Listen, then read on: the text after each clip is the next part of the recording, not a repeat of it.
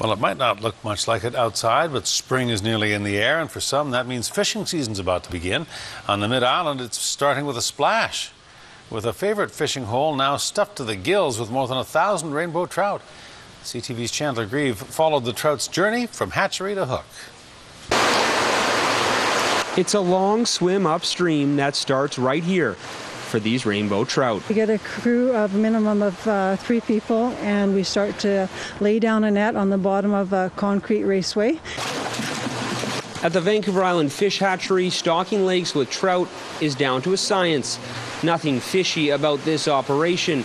It's all done with military-like precision. Now, we're lucky to have a machine, we call it a pescalator, and it acts kind of like an escalator. 1,200 rainbow trout take the escalator ride today.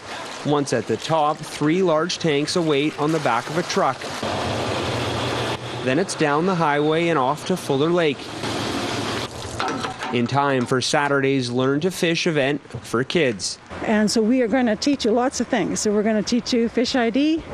So you're going to identify what a rainbow looks like, cutthroat looks like. It's also teaching you how to cast your rod, different types of rod, how to do some knot tying. And you're going to learn a lot, and you're going to learn that fishing is a lot of fun. But before that, Fuller Lake must get replenished. And for that, they bring in the experts and the rookies. Today is one of 4 times a year Fuller Lake gets stocked with catchable rainbow trout. These fish are roughly 20 centimeters in size and keep fishermen in the area on their toes. Today must be like Christmas for you. It is, it is. I come down here every morning, and this is great. I find if you catch your first fish, you're hooked. You're hooked for life.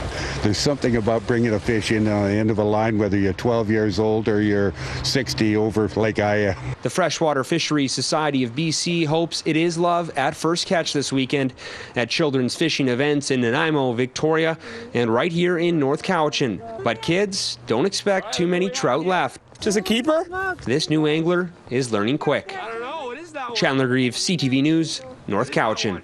Well, nice pink stripe. What is that? That's a rainbow trout. It is indeed, Chandler. Well done.